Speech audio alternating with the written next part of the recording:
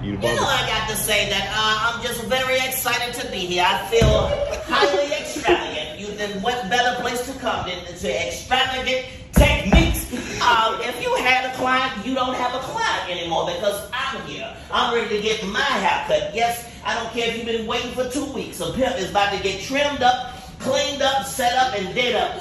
Yes, sir, you got to wait. I understand you are a very important person. It's possible as well. Doggone right, that can kindly. You're doggone right. I'm a very important person. And to get my hair cut, bang, bang.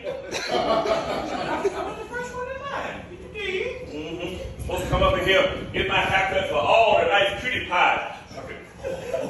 Run around all Saturday night long. Yeah, boy.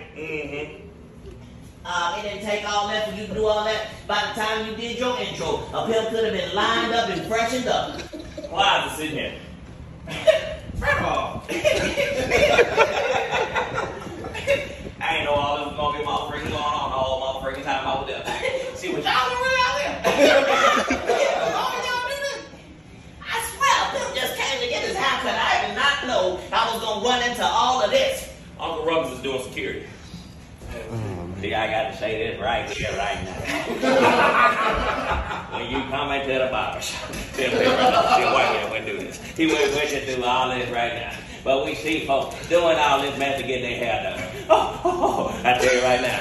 See, then one of these moments make me want Martin Luther King to come in here. What does that have to do with anything?